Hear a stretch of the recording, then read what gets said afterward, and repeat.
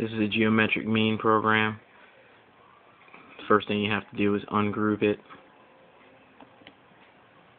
and they all ungroup like that. And then you just simply go to program, you hit second quit, go to program. It doesn't really matter if you choose the first one or the second one. I'm just going to choose the first one, and it comes up with this. These are the possible things that you can have.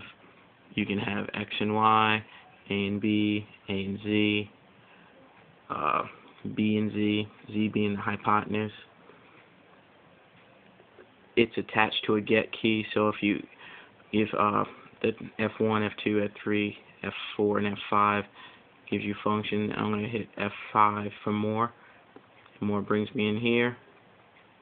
If I want to go back, see the original option, brings it up. For this purposes, I'm going to say I have X and Y, which is normally what you see in the textbook. And this is the calculations for all the different parts of the triangle. And I'm going to use the values 3 for X and 8 for Y. And as you can see, it calculates it all, gives you each part of the triangle, including the Z value, which is the hypotenuse. And then it goes a little further. It gives you the area and perimeter of the triangle and each side of the triangle. And last and definitely not least, it gives you each angle of the triangle. And if I want to do it again, I can, or I can hit no, and no brings me back here.